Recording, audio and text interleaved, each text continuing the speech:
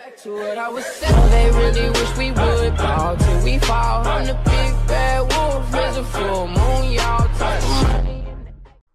Yo, what's going on? It's your boy Nizion here, bringing you another video, and today in this video I'm going to be showing you how you can go ahead and sell your facility in GTA 5 Online if you guys are done the heist and you're just wondering if you could sell it. But before I get right into today's video, if you are new, please be sure to hit that subscribe button, and also if you can, turn on post notifications and like this video. It would be much appreciated. And also I want to let you know, if you do own the cheapest facility, which is all the way down at Paleto Bay, I am sorry, but you will not be able to do this selling method. And without further ado, let's get right into the video. Alright, so how you can basically sell your facility in GTA 5 Online, here's what you have to do. Now what you have to do is start off by opening up your phone and going down to the internet section. Now once you're in the internet section, go down to money and services, and under that click on foreclosures and Maze Bank.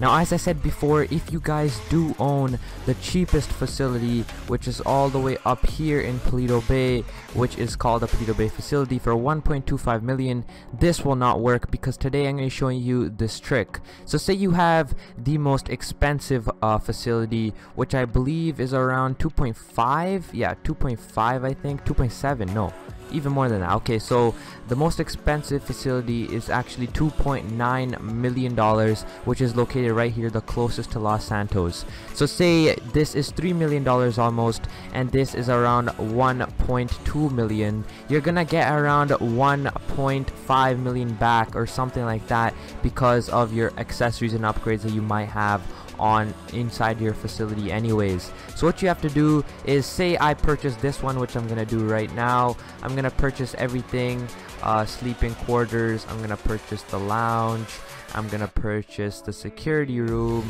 as well as the orbital cannon and these facility graphics, this one right there. Let's go ahead and purchase this for $5 million. So say you buy it like that, and let's go back and return to the map. Now we've just spent $5 million on that facility.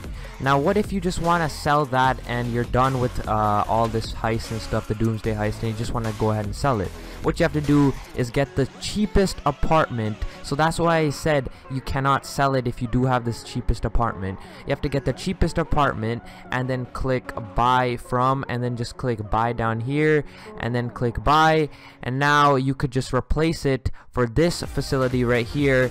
And now it'll give you an alert message to say you already own a facility. Purchasing this will give you the old one. This will trade in and save you $2.46 million. Do you wish to continue? And that's how much money you will get back. So as you can see, that's what saved me money, and I just got all the return back onto my account right there, as you see in the top right of the screen. And that's how you could basically go ahead and sell your facility in GTA 5 Online. Alright, so thank you so much for watching this video. If you guys have any questions, comments, or concerns, leave it in the comment section down below. Thank you so much for watching this video, and I'll be catching you in my next video. Peace out.